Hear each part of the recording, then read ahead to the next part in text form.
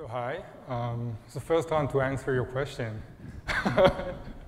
The point is that you don't need the full power of the random oracle. Like there's like a nice simple primitive here that you can define succinct proof with this incompressibility property, and it's enough. Okay, so hi. I'm Nir, and I want to tell you about around optimal statistical zero-knowledge arguments, and this is joint work with Omer Paneth. And in case you've just joined, sorry. Good. So in case you just joined the session, let me remind you what zero-knowledge protocols are. So here we have a prover that interacts with the verifier in order to prove some statement. And the most basic requirement is, of course, completeness. If the statement is true, we want the verifier to accept. The second requirement is soundness. If the statement is false, the verifier should reject with overwhelming probability. And of course, we have the zero-knowledge requirement that essentially says that the verifier should not be able to learn anything meaningful from the proof. And the way that this is captured is using the simulation paradigm and requiring that there exists an efficient simulator that can simulate an interaction out of thin air without ever speaking with the prover, in the sense that the simulated interaction should be indistinguishable from a real one. Now, as you may know, this notion comes in many colors and flavors. And in this work, we consider one main variant of zero-knowledge, which is statistical zero-knowledge arguments. So what are these? As the name suggests, here we really want that the simulated interaction is statistically indistinguishable from a real interaction. And this is a very appealing property in the sense that it provides some sort of everlasting privacy. Even if the verifier stores the interaction and post-processes it for a very long time, for unbounded time, it still doesn't gain any meaningful information. Now, statistical zero-knowledge systems for general NP languages are unlikely to also be statistically sound, which is why we relax the soundness requirement to only hold against computationally bounded provers, and these may definitely exist for all of NP. Okay. So the question that we focus on in this work is a natural one, and it's around complexity of such arguments. How much interaction do you need in order to achieve statistical zero-knowledge? So let me tell you a little bit about what we know and also compare it to what we know about computational zero-knowledge. So we know that some interaction is required. In particular, even computational zero-knowledge cannot be achieved in two messages. On the other hand, we've known for quite a while now how to achieve zero-knowledge in 4 messages based on standard assumptions for statistical zero-knowledge, specifically collision-resistant hash functions. OK, so what is the exact round complexity of zero-knowledge? What about free messages? Can we have such protocols? And here we know that there is a difficulty. We know in particular that you cannot have protocols with black box simulations. But nevertheless, in the computational setting, for computational zero-knowledge, there do exist protocols. So protocols under a non-falsifiable knowledge assumption have existed for quite a while. And more recently, there's also a protocol based on a falsifiable assumption on the multi-collision resistance of Kiddush hash functions. You heard a little about it from Cody, and we're going to touch it again in a bit. So what about statistical zero-knowledge? Here we basically don't know much. In fact, there are no protocols, not even under non-standard assumptions, including knowledge assumptions, at least if we're thinking about general attackers, general non-uniform attackers. And this is where our work comes in. So our main result is a statistical zero-knowledge protocol with optimal round complexity, namely 3 messages, assuming keyless multi-collision resistant hash functions and other standard assumptions that you can instantiate, for example, from LWE. So this basically matches the same assumptions used before for computational zero knowledge, but achieves the stronger statistical guarantee. OK, so comparing to previous 4-message protocols, then we don't improve the assumptions here, but only the round complexity. But we also show in this work a 4-message protocol that relaxes the assumption previously required from collision resistance to multi-collision resistance.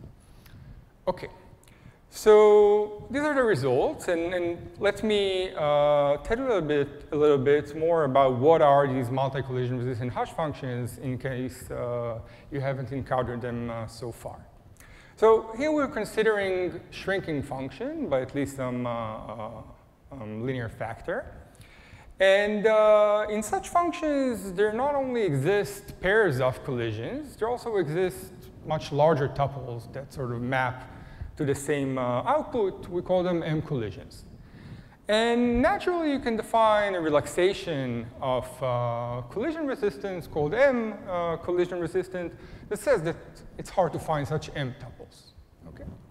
So this is really a natural relaxation. But something very interesting about it is that it also makes sense for fixed functions, for functions that don't have a key.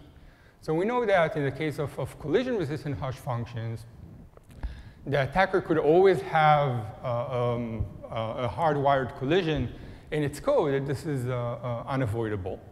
Now, it's also the case for multi-collisions. You can always have a polynomial-sized collision hardwired in your code, but you can require that you cannot do better than that, in the sense that a non-uniform attacker that has non-uniform advice of size S should not be able to find multi-collisions of size significantly larger than S. Okay. So it's a pretty simple assumption. It's falsifiable. It may hold for certain existing hash functions, like, say, SHA. But nevertheless, it's new at this point. It should be considered non-standard. We don't understand it well enough. And I'll get to this point towards the end of the talk again. OK, so this is multi-collision resistant hash functions. And the rest of the time that I have, I'd like to give you a taste of the techniques. Yeah, this was taken yesterday at lunch, right here. OK. So let me start by giving you a general template for constructing zero-knowledge protocols, which was sort of followed in the previous work that constructed computational zero-knowledge in 3 messages. And here we have 2 steps for the protocol. And the first step, the prover and verifier run a subprotocol to establish some sort of trapdoor. And then in the second step, the prover proves that either the statement X is correct or that it knows this secret trapdoor. Now, the point is that this trapdoor should be hard to find. And so if the prover manages to convince the verifier, it must be the case that the statement is true. At the same time, a simulator that has the code of the verifier, unlike the prover, can somehow extract this trapdoor and use it to generate a proof. So the proof is going to be what we call witness indistinguishable, meaning that the verifier cannot really tell whether it's given a proof that uses the actual witness for X or this trapdoor witness. And this is the way that you argue zero knowledge. OK, so where does this fit into our picture? So the previous work that constructed computational zero knowledge in 3 messages basically showed how to implement this trapdoor phase. And then you can couple that with off-the-shelf witness indistinguishable proofs of knowledge in free messages to get a protocol. So you could expect that in order to get free message statistical zero knowledge, the change that you have to make is really get statistical witness indistinguishable arguments of knowledge. And this is really more or less the case. So we do use the trapdoor phase in previous work with some natural tweaks that I'm not going to get into in this talk. The main focus is really on obtaining these statistically witness indistinguishable arguments of knowledge. And as a matter of fact, our understanding of statistical WI, witness indistinguishability, has not been much better than that of statistical zero knowledge. In fact, up until recently, it was very much the same as statistical zero knowledge. And very recently, there was a very nice protocol that achieved statistical WI in just 2 messages. But it's not an argument of knowledge. Well, we really need an argument of knowledge here, because this trapdoor, it always exists. The point is that it should be hard to find. It should be hard to show that you actually know it, that you can efficiently extract it. OK. So this is the sort of the technical focus of this work. And I want to tell you how we do it. Do we have a clock somewhere? Oh, OK. Well, I'm the last doc, so I'm going to forget about time. Yeah. If you get bored, just leave. OK, so I want to tell you how to construct these statistical WI arguments. And for that, I'm going to recall how classical computational WI arguments work. So here, in the first step, the prover takes some string. Classically, it represents, say, some graph. And it computes bit commitments to the corresponding bits, send them over to the verifier, who then sends a bunch of random challenges, basically asking that the prover opens some of these bits. The prover opens some commitments, and then the verifier decides whether to accept or not. Okay. Now, as you may expect, if you use statistically hiding bit commitments, then you do actually get statistical witness indistinguishability. So what's the problem? The problem is that statistically hiding bit commitments cannot be achieved non-interactively. And this is inherent. And it's the same situation as in collision-resistant hash functions. Because it's statistically hiding, collisions do exist, and they can always be hard-coded. OK. So we need to do something else, and we're going to rely on a weaker definition of binding. And let me tell you what it says. So here, too, we'd like to commit to a bit string. And just as before, we'd like to be able to open a certain subset of the bits. And we want, it's important, that the unopened bits remain statistically hidden. Okay? And this is just like in plain bit commitments. But we are going to ask for a much weaker binding guarantee.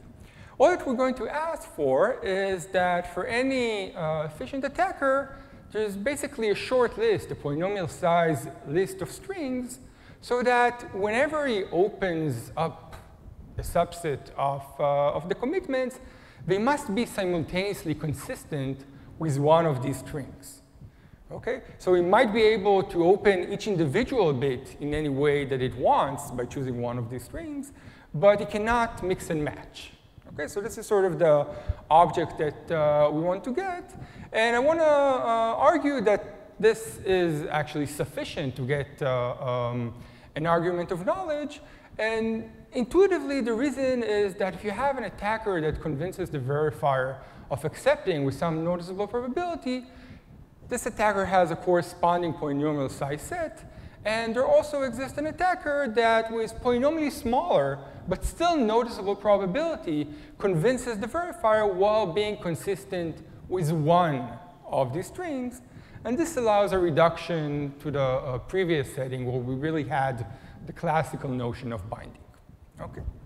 So this is really what we want. And as we said, it's enough. And the last thing that I want to do is give you some clue on how to construct this object. OK. So the construction is pretty simple to describe, and it relies on two tools.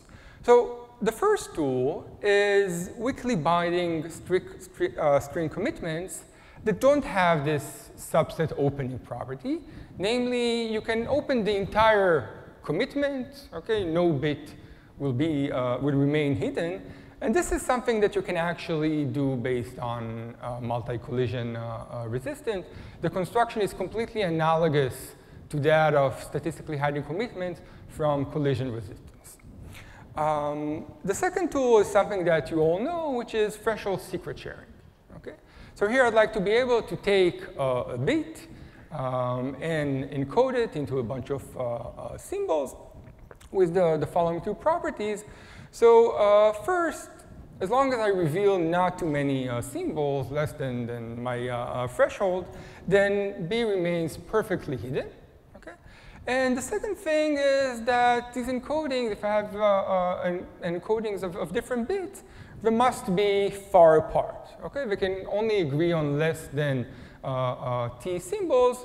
And indeed, we know that if you have T symbols, you can already sort of recover the secrets. So these are the basic two things that we need. And with that, let me describe the construction. So we have our bit string, which we'd like to commit to. And the first thing we're going to do is we're going to compute a secret sharing encoding to each and every one of these bits, put it in corresponding columns. Then we're going to compute these weakly binding commitments to each one of the encodings. And now we're going to take another copy of this matrix and also compute commitments to the rows. Okay? And this is basically going to be our commitment. Okay? So it's basically just commitments to the columns and rows of this secret sharing matrix. Good. So how do we open a subset? So first, naturally, we would open the corresponding encodings, namely the columns corresponding to the subset that we want to open. But we're not going to stop at that. The opening procedure is actually randomized. So the receiver is going to pick at random a few random rows, not more than the threshold, and also asks that the sender opens the commitments for these rows. OK. So I'm not going to prove anything, but let me wave my hands a little bit to convince you why this thing works. Yeah, OK, so. Right, we forgot to say that the verifier at the end should, of course, check consistency, that these encodings are really valid encodings, and also that it has consistency between the rows and the columns. OK, so first, let me argue that this thing is hiding.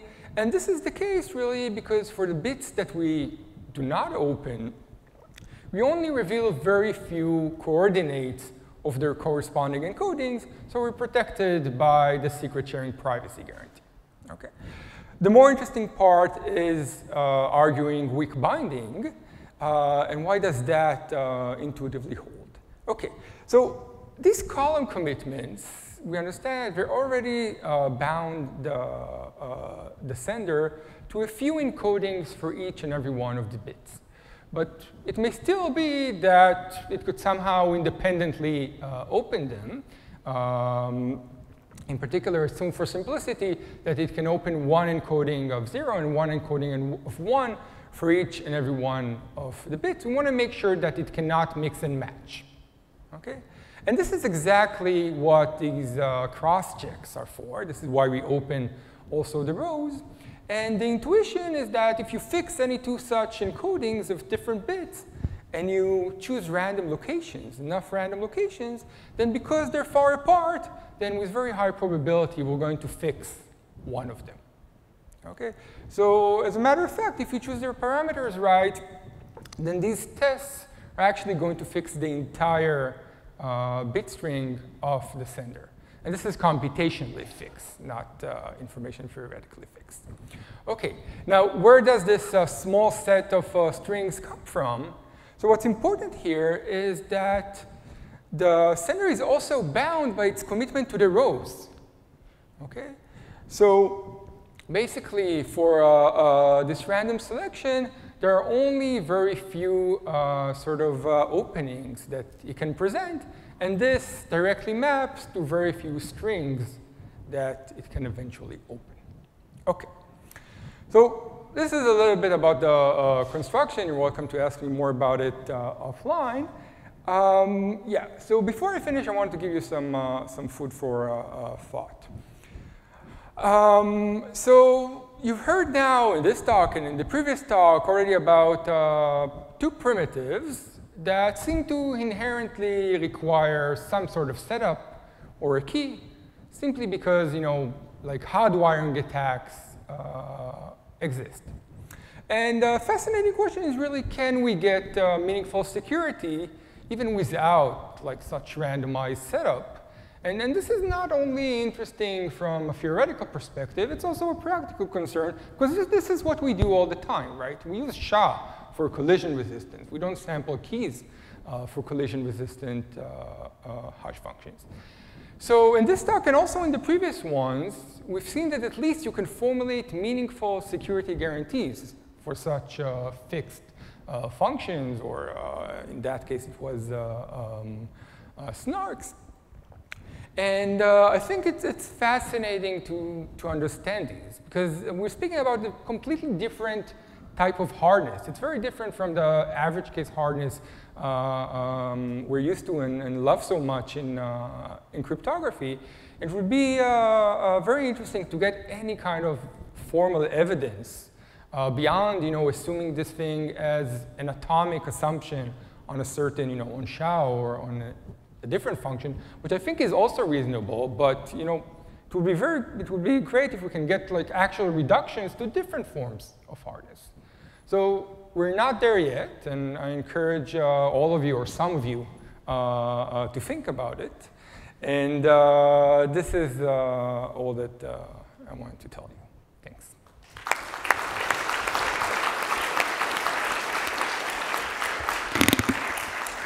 Thank you, Nir. Any questions? All right, so let's thank Nir and other speakers.